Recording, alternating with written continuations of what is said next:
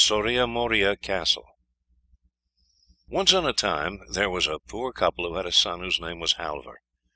Ever since he was a little boy he would turn his hand to nothing, but just sat there and groped about in the ashes. His father and mother often put him out to learn this trade or that, but Halvor could stay nowhere, for when he had been there a day or two he ran away from his master and never stopped till he was sitting again in the ingle poking about in the cinders. Well, one day a skipper came and asked Halvor if he hadn't a mind to be with him and go to sea and see strange lands. Yes, Halvor would like that very much, so he wasn't long in getting himself ready. How long they sailed I'm sure I can't tell, but the end of it was they fell into a great storm, and when it was blown over and it got still again they couldn't tell where they were, for they'd been driven away to a strange coast which none of them knew anything about. Well, as there was just no wind at all, they stayed lying wind-bound there, and Halvor asked the skipper's leave to go on shore and look about him. He would sooner go, he said, than lie there and sleep. "Do you think now you're fit to show yourself before folk?" said the skipper. "Why, you've no clothes but those rags you stand in." But Halvor stuck to his own, and so at last he got leave, but he was to be sure and come back as soon as ever it began to blow. So off he went and found a lovely land. Wherever he came there were fine large flat cornfields and rich meads, but he couldn't catch a glimpse of a living soul. Well, it began to blow, but Halvor thought he hadn't seen enough yet, and he wanted to walk a little farther just to see if he couldn't meet any folk. So after a while he came to a broad high road, so smooth and even you might easily roll an egg along it. Halvor followed this, and when evening drew on he saw a great castle ever so far off, from which the sunbeams shone. So as he had now walked the whole day, and hadn't taken a bit to eat with him, he was as hungry as a hunter, but still the nearer he came to the castle the more afraid he got. In the castle kitchen a great fire was blazing, and Halvor went into it, but such a kitchen he had never seen in all his born days. It was so grand and fine. There were vessels of silver and vessels of gold, but still never a living soul. So when Halvor had stood there a while and no one came out, he went and opened a door, and there inside sat a princess, who span upon a spinning wheel. "Nay, nay, now," she called out, "dare Christian folk come hither? But now you've best be off about your business if you don't want the troll to gobble you up, for here lives a troll with 3 heads." "All one to me," said the lad. "I'd be just as glad to hear he had 4 heads beside. I'd like to see what kind of a fellow he is.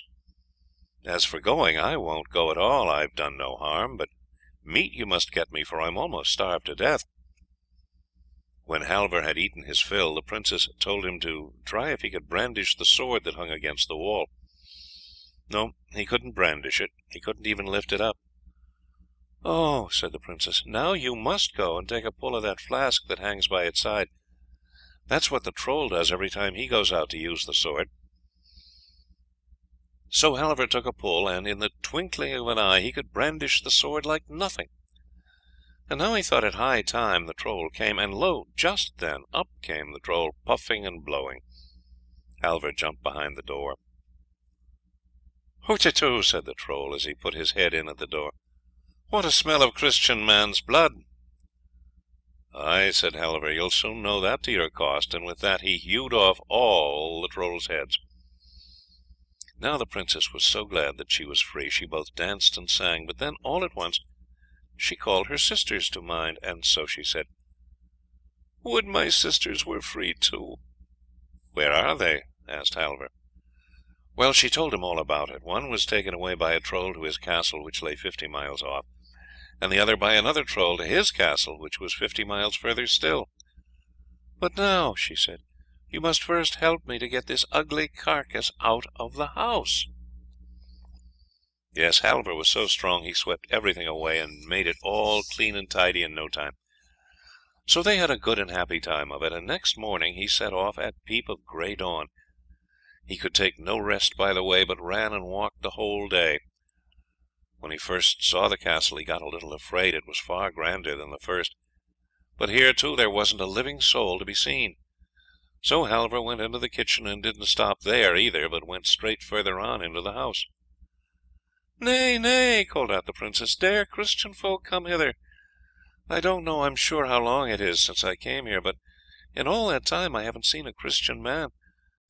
'Twere best you saw how to get away as fast as you came, for here lives a Troll who has 6 heads." "I shan't go," said Halvor, "if he has 6 heads besides." "He'll take you up and swallow you down alive," said the Princess. But it was no good. Halvor would not go. He wasn't at all afraid of the Troll, but meat and drink he must have, for he was half starved after his long journey. Well, he got as much of that as he wished, but then the Princess wanted him to be off again. "No," said Halvor, "I won't go. I've done no harm, and I've nothing to be afraid of." "He won't stay to ask that," said the Princess, "for he'll take you without law or leave, but as you won't go, just try if you can brandish that sword yonder, which the Troll wields in war." Halvor couldn't brandish it, and then the Princess said he must take a pull at the flask which hung by its side, and when he'd done that he could brandish it. Just then back came the Troll, and he was both stout and big, so that he had to go sideways to get through the door. When the Troll got his first head in, he called out, "Hoo-ta-to, what a smell of Christian man's blood!" But that very moment Halvor hewed off his first head, and so on all the rest as they popped in. The Princess was overjoyed, but just then she came to think of her sisters, and wished out loud that they were free. Halvor thought that might easily be done, and wanted to be off at once, but first he had to help the Princess to get the Troll's carcass out of the way, and so he could only set out next morning. It was a long way to the castle, and he had to walk fast and run hard to reach it in time, but about nightfall he saw the castle, which was far finer and grander than either of the others. This time he wasn't the least afraid, but walked straight through the kitchen and into the castle, and there sat a princess who was so pretty there was no end to her loveliness. She, too, like the others, told him that there hadn't been a Christian folk there ever since she came thither, and bade him go away again, else the Troll would swallow him alive. And do you know, she said, he has 9 heads. "Aye, aye," said Halvor. "If he had 9 other heads, and 9 other heads still, I won't go away." And so he stood fast before the stove. The Princess kept on begging him so prettily to go away, lest the Troll should gobble him up, but Halvor said, "Let him come as soon as he likes." So she gave him the Troll's sword, and bade him take a pull at the flask, that he might be able to brandish and wield it. Just then back came the Troll, puffing and blowing and tearing along. He was far bigger and stouter than the other two, and he too had to go on one side to get through the door. So when he got his first head in, he said, as the others had said, "Hoo-ta-to, what a smell of Christian man's blood!" Well, that very moment Halvor hewed off the first head, and then all the rest. But the last was the toughest of them all, and it was the hardest bit of work Halvor had to do to get it hewed off, although he knew very well he had the strength enough to do it. So all the princesses came together to that castle, which was called Soria Moria Castle, and they were glad and happy as they had never been in all their lives before, and they all were fond of Halvor, and Halvor of them, and he might choose the one he liked best for his bride, but the youngest was fondest of him of all the 3. But there after a while Halvor went about, and was so strange and dull and silent. Then the princesses asked him what he lacked, and if he didn't like to live with them any longer. Oh yes, he did, for they had enough and to spare, and he was well off in every way, but still, somehow or other, he did so long to go home, for his father and mother were alive, and them he had such a great wish to see. Well, they thought, that might be done easily enough. "You shall go thither and come back hither safe and unscathed, if you'll only follow our advice," said the princesses. Yes, he'd be sure to mind all they said. So they dressed him up till he was as grand as a king's son, and then they set a ring on his finger, and that was such a ring he could wish himself thither and hither with it, but they told him to be sure and not take it off, and not to name their names, for there would be an end of all his bravery, and he'd never see them more. "If I only stood at home I'd be glad," said Halvor, and it was done as he had wished. Then stood Halvor at his father's cottage door before he knew the word about it. Now it was about dusk at even, and so, when they saw such a grand stately lord walk in, the old couple got so afraid they began to bow and scrape.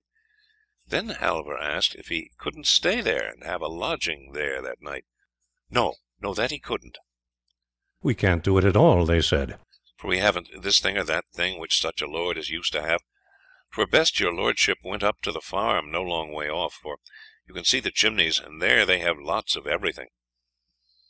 Halvor wouldn't hear of it. He wanted to stop, but the old couple stuck to their own, that he had better go to the farmer's, that there he would get both meat and drink. As for them, they hadn't even a chair to offer him to sit down on. "No," said Halvor, "I won't go up there till tomorrow early, but let me just stay here tonight. Worst come to the worst, I can sit in the chimney corner."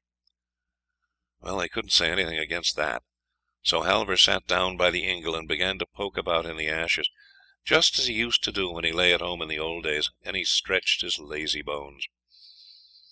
Well, they chatted and talked about many things, and they told Halvor about this thing and that, and so he asked them if they'd never had any children. Yes, they had once a lad whose name was Halvor, but they didn't know whither he had wandered. They couldn't even tell whether he were dead or alive. "Couldn't it be me, now?" said Halvor. "Well, let me see, I could tell him well enough," said the old wife, and rose up. "Our Halvor was so lazy and dull he never did a thing, and besides, he was so ragged that one tatter took hold of the next tatter on him. No, there never was the making of such a fine fellow in him as you are, master." A little while after, the old wife went to the hearth to poke up the fire, and when the blaze fell on Halvor's face, just as when he was at home of old poking about in the ashes, she knew him at once. "Ah, but it is you after all, Halvor," she cried, and then there was such joy for the old couple there was no end to it. And he was forced to tell how he had fared, and the old dame was so fond and proud of him. Nothing would do but he must go up at once to the farmer's and show himself to the lassies, who'd always looked down on him. And off she went first, and Halvor followed after. So when she got up there, she told them all how Halvor had come home again, and now they should only just see how grand he was, for, said she, he looks like nothing but a king's son. "All very fine," said the lassies, and tossed up their heads. "We'll be bound he's just the same beggarly, ragged boy he always was." Just then in walked Halvor, and then the lassies were all so taken aback they forgot their sarks in the ingle, where they were sitting darning their clothes, and ran out in their smocks. Well, when they were got back in again, they were so shamefaced they scarce dared look at Halvor, toward whom they had always been proud and haughty. "Ha! Hi!" said Halvor, "you always thought yourselves so pretty and neat, no one could come near you. But now you should just see the eldest princess I have set free. Against her you look just like milkmaids, and the midmost is prettier still. Ah, but the youngest, who is my sweetheart, she's fairer than both sun and moon. Would to heaven they were only here," said Halvor, "then you'd see what you'd see." He had scarce uttered these words before there they stood, but then he felt so sorry, for now what they had said came into his mind. Up at the farm there was a great feast got ready for the princesses, and much was made of them, but they wouldn't stop there. "No, we want to go down to your father and mother," they said to Halvor, "and so we'll go out now and look about us." So he went down with them, and they came to a great lake just outside the farm. Close by the water was such a lovely green bank. Here the princesses said they would sit and rest a while. They thought it so sweet to sit down and look over the water. So they sat down there, and when they'd sat a while, the youngest princess said, "I may as well comb your hair a little, Halvor." Well, Halvor laid his head on her lap, and she combed his bonny locks, and it wasn't long before Halvor fell fast asleep. Then the princess took the ring from his finger and put another in its stead, and she said, "Now hold me all together, and now would we were all in Soria Moria Castle." So when Halvor woke up he could very well tell that he had lost the princesses, and began to weep and wail, and he was so downcast they couldn't comfort him at all. In spite of all his father and mother said, he wouldn't stop there, but took farewell of them, and said he was safe not to see them again, for if he couldn't find the princesses again he thought it not worth while to live. Well, he had still about 60 pounds left, so he put them into his pocket and set off on his way. So when he had walked a while he met a man with a tidy horse, and he wanted to buy it, and began to chaffer with the man. "Oi," said the man, "to tell the truth, I never thought of selling him, but if we could strike a bargain, perhaps—" So "What do you want for him?" asked Halvor. "I didn't give much for him, nor is he worth much. He's a brave horse to ride, but he can't draw at all. Still, he's strong enough to carry your knapsack, and you too, turn and turn about," said the man. At last they agreed on a price, and Halvor laid the knapsack on him, and so he walked a bit and rode a bit, turn and turn about. At night he came to a green plain, where stood a great tree, at the roots of which he sat down. There he let the horse loose, but he didn't lie down to sleep, but opened his knapsack and took a meal. At peep of day off he set again, for he could take no ill rest. So he rode and walked, and walked and rode, the whole day through the wide wood, where there were so many green spots and glades that shone so bright and lovely between the trees. He didn't know at all where he was or whither he was going, but he gave himself no more time to rest than when his horse cropped a bit of grass, and he took a snack out of his knapsack when they came to one of those green glades. So he went on walking and riding by turns, and as for the wood, there seemed to be no end to it. But at dusk the next day he saw a light gleaming away through the trees.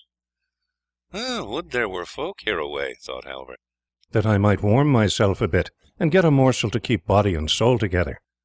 When he got up to it, he saw the light came from a wretched little hut, and through the window he saw an old couple inside.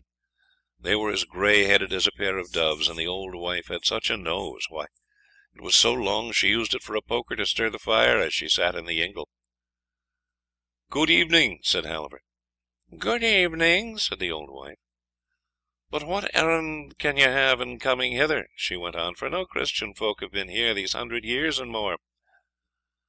Well, Halvor told her all about himself, and how he wanted to get to Soria Moria Castle, and asked if she knew the way thither. "No," said the old wife, "that I don't. But see now, here comes the moon. I'll ask her, she'll know all about it, but doesn't she shine on everything?" So when the moon stood clear and bright over the tree tops, the old wife went out. Thou moon," she screamed, "canst thou tell me the way to Soria Moria Castle?"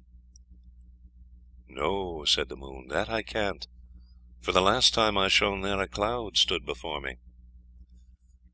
"Wait a bit still," said the old wife to Halvor. "By and by comes the west wind. He's sure to know it, for he puffs and blows round every corner." "Nay, nay," said the old wife when she went out again, "you don't mean to say you've got a horse too? Just turn the poor beastie loose in our town, and don't let him stand there and starve to death at the door." "But won't you swap him away to me? We've got an old pair of boots here with which you can take 20 miles at each stride. Those you shall have for your horse, and so you'll get all the sooner to Soria Moria Castle." That Halvor was willing to do at once, and the old wife was so glad at having the horse, she was ready to dance and skip for joy. "For now," she said, "I shall be able to ride to church. I, too, think of that." As for Halvor, he had no rest, and wanted to be off at once, but the old wife said there was no hurry. "You lie down on the bench with you and sleep a bit, for we've no bed to offer you, and I'll watch and wake you when the west wind comes." So after a while up came the west wind, roaring and howling along till the walls creaked and groaned again. Out ran the old wife. Thou west wind, canst thou tell me the way to Soria Moria Castle? Here's one who wants to get thither." "Yes, I know it very well," said the west wind, "and now I'm just off thither to dry clothes for the wedding that's to be. If he's swift of foot he can go along with me." Out ran Halvor.